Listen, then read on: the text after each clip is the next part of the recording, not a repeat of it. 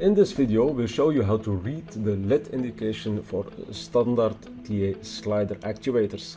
Always useful when you don't have a dongle to connect with your high tune.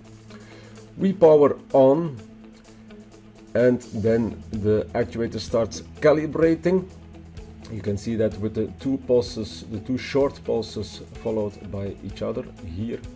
I have put a 5 volts input signal, so it should reach intermediate position after the calibration as we are using the standard factory settings here. Voila, we are in an intermediate position indicated by 2 long pulses. When we change the input signal to 10 volts, it should go to the fully open position. So we see here that the blink is moving, that the LED is blinking fast. So that means that actuator is moving. Once it reached its final position, it will show, voila, here that it is fully extended with a short and a long pulse.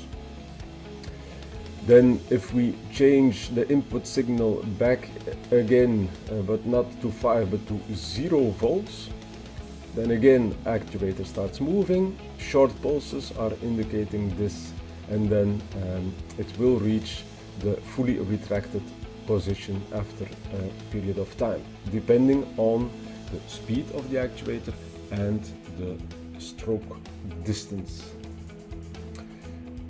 We have reached our fully retracted position here, and we see a long pulse followed by a short one.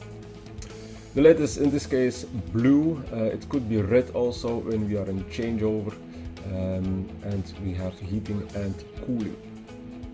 Next is error indication. The LED will then blink violet, so here it will blink because I have changed some settings. You see the LED is blinking 2 pulses. This means because I have set the line break detection that I have put 0 volts and it is indicating line broken. So you see that there is a change between the normal LED lights and the violet one, the error light.